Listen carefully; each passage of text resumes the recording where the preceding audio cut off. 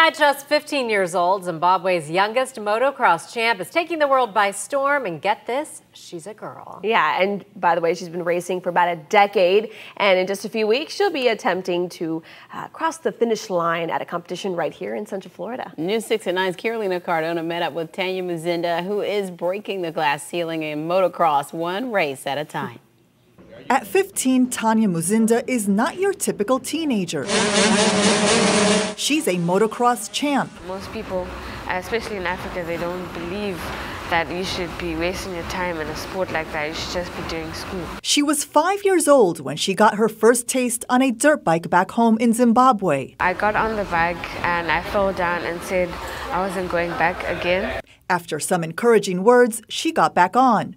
Since then, her love for the adrenaline-fueled sport has only grown stronger. When you're riding and you see other competitors next to you and they're all fighting to be the first person to finish that race, and also because when you're jumping, you feel like you can fly, you feel like you can do anything. She's preparing for her next race right here in Orlando. Before her next race at the Thor Winter Olympics at the end of the month in Alachua. I've done this race before last year and I finished off in the top 20, but I feel like that time I wasn't ready enough. A sport that's taken her around Africa, Europe, and the U.S., winning several competitions in a sport with only a handful of female athletes. I do feel like I get treated a bit differently. They actually put more effort into beating me because no one wants to be beaten by a girl. In 2017, Tanya made history at the HL Racing MX Masters Kids UK Championships. I remember being behind the person who was in first position, and I slowly went past him.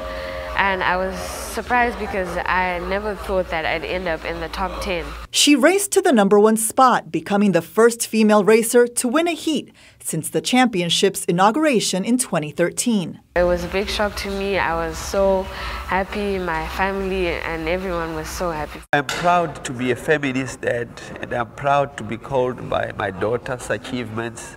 We should lead by example. Despite her success, she hasn't forgotten about the kids back home. I'm glad that she realized that at a very young age and she could go out and help other kids. I know that not every child gets this opportunity, so I never take it for granted. In August, she paid school fees for 45 students with donations from fans and friends.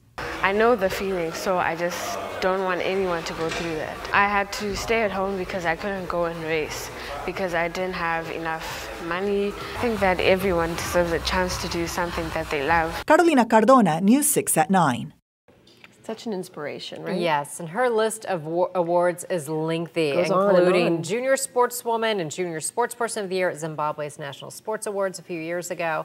So lots in there. Yeah, bronze medalist at the British Master Kids Motocross International Racing Championship that draws more than 500 riders from all over Europe. So we'll be watching her. Oh, yeah. Yes. I mean, you already love her because she just has such a great personality and all the things she does, but then all the things she does for her family and for folks back in Zimbabwe, which is so amazing.